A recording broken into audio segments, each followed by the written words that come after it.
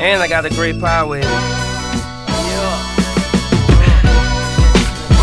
Whenever I say something stupid like that, I know it's gonna be on the tape. Spit a nigga, you know me, or either you know of me. Witness traces of my swagger, but it was being presented to you by other rappers. These niggas is actors, consumed by their roles, thinking that they are really that nigga they created in they fictitious lyrics. Perfect example given of life imitating art. These niggas is lost in the sauce. I'm partying in the downtown loft, thanking God that I'm finally getting on, and praying for the talented rappers who still off.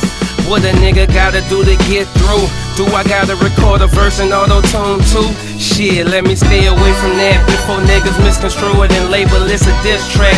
This is just facts, spit a snap like a Slim Jim. You just realizing that I'm that nigga, homeboy, I been him. Could keep the mixtapes up month to month continuously, but I figured that my words would lose their validity to the ingrates who don't appreciate my mixtapes, taking for granted my rhymes because they hear new ones all the time. I'm about to take a sabbatical, dog, and let these late bloomers get hip to spit a catalog. Real niggas, I'm not turning my back on y'all. Real bitches, I ain't giving up rap on y'all. I'm just pausing for the people who slow and let them learn the shit you already know. Motherfucker, you